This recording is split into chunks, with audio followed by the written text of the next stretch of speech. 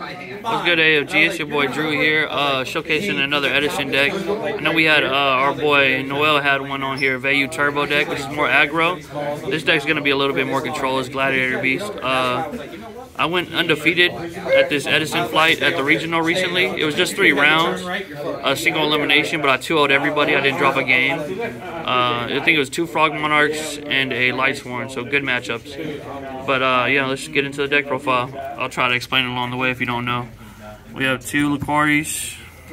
He's just your beat stick. 2 Darius, 2 Esquite, 1 Bestie, 1 Reti, and 1 Ramillo. So basically all the Gladiator Beasts, they have an effect. If they attack, they get to run into the deck for another one, and they get an effect on summon. He blows up a face-up monster, he banishes a card, he blows up a spell or trap. This will add a Glad Beast card back from the graveyard. This will special summon a Glad Beast from the graveyard, which is your main combo with the Prisma Tiger. And this just gains 300 attack, so he gets to 21, which is pretty big. Bestie's limited to 1? Yeah, Bestie's at 1, otherwise we would play 3. The other cards are the Tigers. He lets you tag out into their effects without having to battle. And then this, you can just send the Fusion to send a Bestie to get a Darius to make the Gazaris to blow up 2 cards. It's the main combo. And honestly, it's kind of the strongest combo in the format. Like, it's just 2 cards, and it just it blows up 2 cards, and then you just get advantage. And it's just when you start resolving it and looping it, it just really feels like unfair. Like, your deck just feels like the best deck. And then 1 Stratos just to get that consistency plus, because we always like a Stratos plus. You know what I mean? Yeah, he's limited to 1, right? Yeah, he's limited to 1, and he lets you, like, sometimes this format there's a lot of Raikou. So if you draw him going first, or like Rhoda, like, you can summon him, get Prisma, and then, like, maybe trade with a Raikou, which is better than, like, running one of your Glad Beast into it. You can just save that for, like, when maybe they don't have a Raikou, or you get to set a War Chariot or something. Like, that's it for the monsters. 15. It's a 40-card deck. 37 because we play 3 upstarts for the consistency card. It's 1 Proving Ground and 1 Rhoda. You could play a second Proving Ground, but I just like the more defensive cards I have in here. I'm kind of playing the Rhoda over the second Proving Ground too, just to get the Stratos plus, because like I said, Stratos is just really good. Especially in this format, it's just a free plus on summon, 18 body. That's just really good in Edison. So these are the consistency cards, 37 cards. Then we got the defensive spells, 3 book and 3 shrink. Not shrink. Yeah, this is just so you can beat over stuff. Because all your Glad Beasts are kind of big, but they're not big. They're all like between like 17 and like 12, you know what I mean? So usually shrinking out anything that's like 24 or like more, like easily, pretty easily. Like, it also lets you dodge bottomless. All these 6 cards let you dodge bottomless, because if your Bestie gets bottomless, your whole game plan goes out the window. So these 6 cards also can, they have like dual function. They're like defensive and like to out like bottomless. Like, you know what I mean? It's pretty good. Yeah, it's pretty good. And then we just play Trunade and Storm. I'm not playing Cold Wave or MST because we have Bestiari and Gazaris to blow up spells and traps. These ones just out the whole spell and trap zone. So I can, like, if I have like a spell trap negation, I want to make sure, like, I just clear all the spells and traps. You know what I mean? Oh, yeah. And you don't want a Cold Wave because it can, like, you need to be able to set your trap cards. You know what I mean? It is a trap deck still. Like. And then for the trap cards, we have the Battle Traps, which is 3D Prison, Mirror Force. The nostalgia. Yeah, a 2 bottomless and a torrential. Yeah, both these are limited to 1. Yeah.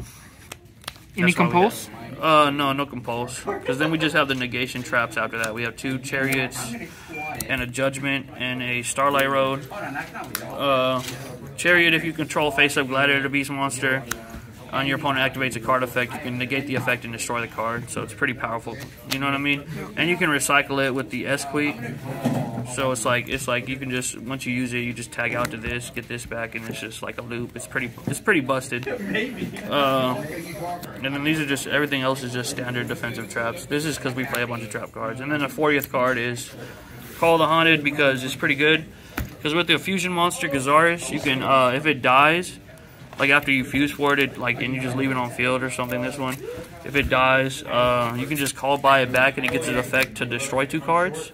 That's kind of busted. Yeah, yeah, and then just in general, you can, this combos well with like Prisma, because you can be like Prisma, dump the Bestie, And if you have this set, you don't. It's like you know that's your test tiger right there. Boom into this, like blow up 2 cards, get to attack, and then tag out for 2 more, like, and then just start gaining an advantage because you're setting cards, and then you're blowing up cards, and you're attacking every turn, and you know what I mean. It's just a lot of pressure. That's what this deck does. It's like a control, like pressure deck. But the extra deck is simple. We have 3 Gazaris. This is your main guy. This is what you summon. This is, I want to say, nothing else matters.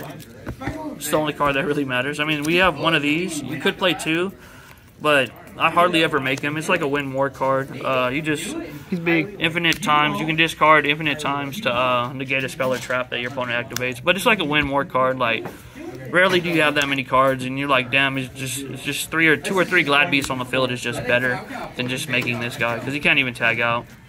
This guy can tag out. This guy doesn't. And we got 2 Fortress for the Cyber Dragon, and 2 Starters for the Starlight Roads. This is all that's mandatory. The rest of these synchros we just played because we played Brain and Mind in the side.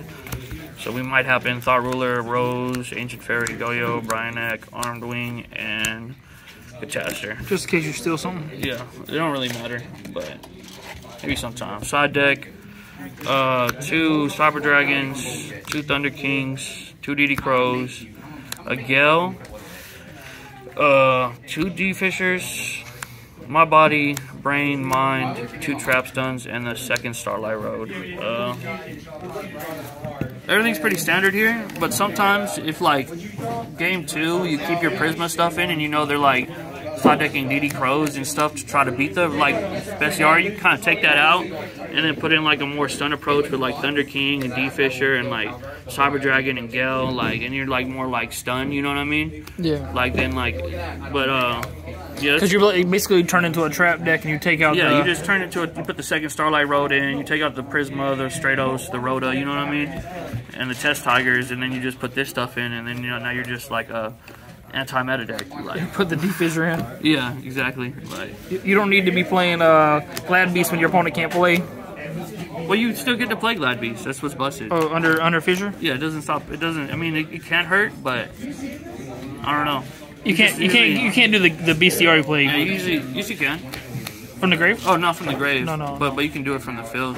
You still play Proving Ground, and you know what I'm saying. Yeah. You can tag into them. So but that's the deck. It did really well.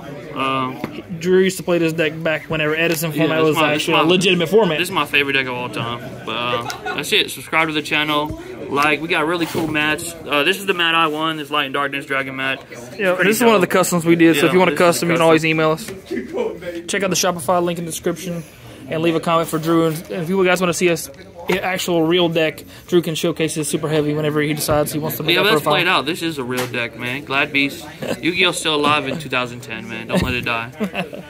See you guys in the next video. Deuces.